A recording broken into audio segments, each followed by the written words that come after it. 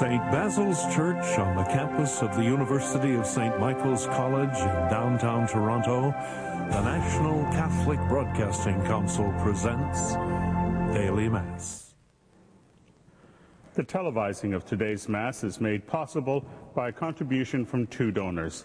The first is a parishioner at St. Joseph Parish in Kingston, Ontario. She offers this Mass in memory of her husband and for the living and deceased members of their family, and for world peace. The second is a parishioner from St. Monica's Parish in Toronto, Ontario. She offers this Mass for the living and deceased members of her family and in thanksgiving for the blessings and favors received. On behalf of all the faithful across Canada gathered for this celebration, we thank you both in Kingston and Toronto. In the name of the Father, and of the Son, and of the Holy Spirit, Amen. The Lord be with you. My friends, we gather for the celebration of the Eucharist. As we begin, let us call to mind our sins, and let us ask God for his pardon and his peace. You were sent to heal the contrite. Lord, have mercy. Lord, have mercy. You came to call sinners. Christ, have mercy. Christ, have mercy. You plead for us at the right hand of the Father. Lord, have mercy. Lord, have mercy. May Almighty God have mercy on us, forgive us our sins, and bring us to everlasting life. Amen. Let us pray. Almighty God, our hope and our strength, without you we falter. Help us to follow Christ and to live according to your will. We ask this through our Lord Jesus Christ, your Son, who lives and reigns with you in the Holy Spirit, one God forever and ever. A reading from the second book of Samuel. A messenger came to David saying, "The hearts of the Israelites have gone after Absalom." Then David said to all his officials who were with him at Jerusalem, "Get up, let us flee, or there will be no escape for us from Absalom. Hurry, or he will soon overtake us and bring disaster down upon us, and attack the city with the edge of the sword." But David went up the ascent of the Mount of Olives, weeping as he went, with his head covered and walking barefoot. And all the people who were with him covered their heads and went up, weeping as they went. When King David came to Baharum, a man of the family of the house of Saul came out, whose name was Shimei, son of Gera. He came out cursing. He threw stones at David and at all the servants of King David. Now all the people and all the warriors were on his right and on his left. Shimei shouted while he cursed, "Out, out, murderer, scoundrel.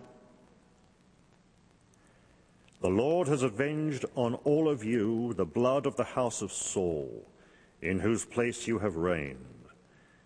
And the Lord has given the kingdom into the hand of your son Absalom. See, disaster has overtaken you, for you are a man of blood." Then Abishai, son of Zeruiah, said to the king, "Why should this dead dog curse my lord and king? Let me go over and take off his head." But the king said, "What do I have to do with you, you sons of Zeruiah? If he is cursing because the Lord has said to him, 'Curse David,' who then shall say, 'Why have you done so?'" David said to Abishai and to all his servants, "My own son seeks my life. How much more now may this Benjaminite? Let him alone and let him curse, for the Lord has bidden him. It may be that the Lord will look upon my distress, and the Lord will repay me with good for this cursing of me today." So David and his men went on the road. The word of the Lord.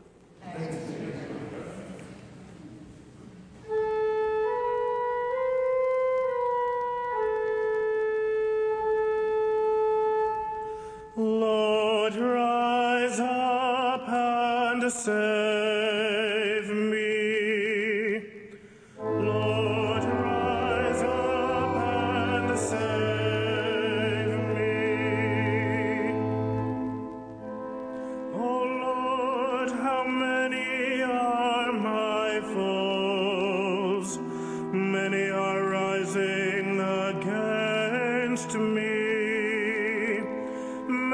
saying to me, there is no help for you in God.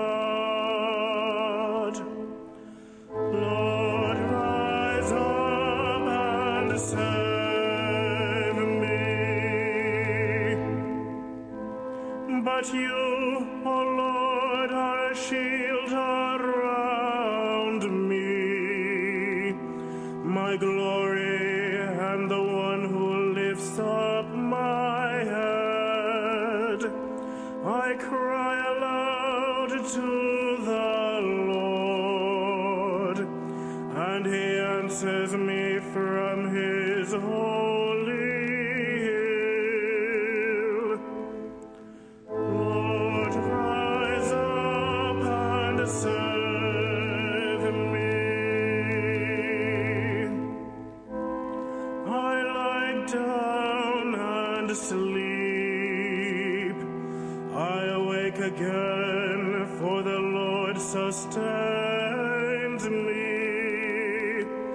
I am not afraid of 10,000s of people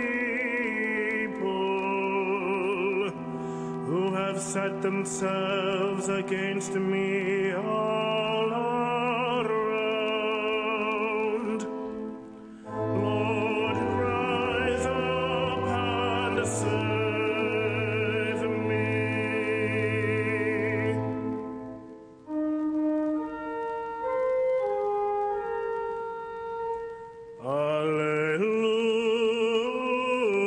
Alleluia.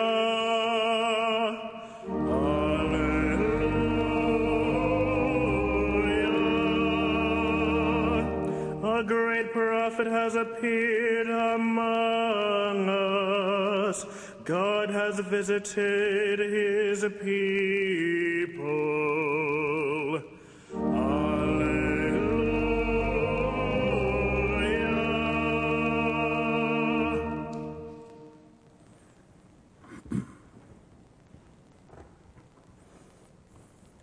The Lord be with you. A reading from the Holy Gospel according to Mark.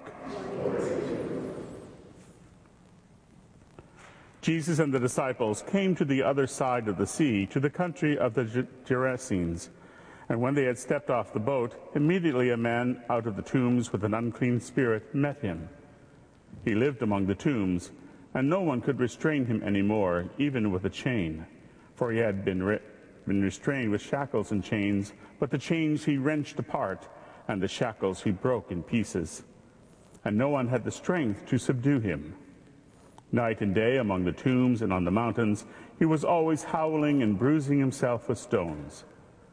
When he saw Jesus from a distance, he ran and bowed down before him, and he shouted at the top of his voice, "What have you to do with me, Jesus, Son of the Most High God? I adjure you by God, do not torment me." For he had said to him, "Come out of the man, you unclean spirit." Then Jesus asked him, "What is your name?" He replied, "My name is Legion, for we are many." He begged him earnestly not to send them out of the country. Now there on the hillside a great herd of swine was feeding, and the unclean spirits begged him, "Send us into the swine, let us enter them." So he gave them permission. And the unclean spirits came out and entered the swine, and the herd, numbering about 2,000, rushed down the steep bank into the sea, and were drowned in the water. The swineherds ran off and told it in the city and in the country. Then people came to see what it was that had happened. They came to Jesus and saw the demoniac sitting there, clothed and in his right mind, the very man who had legion, and they were afraid. Those he had seen what had happened to the demoniac and to the swine reported it. Then they began to beg Jesus to leave their neighborhood.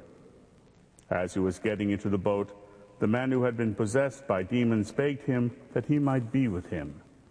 But Jesus refused and said to him, "Go home to your friends and tell them how much the Lord has done for you, and what mercy he has shown you."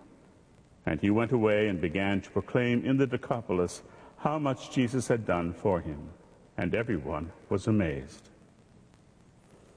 The Gospel of the Lord. Praise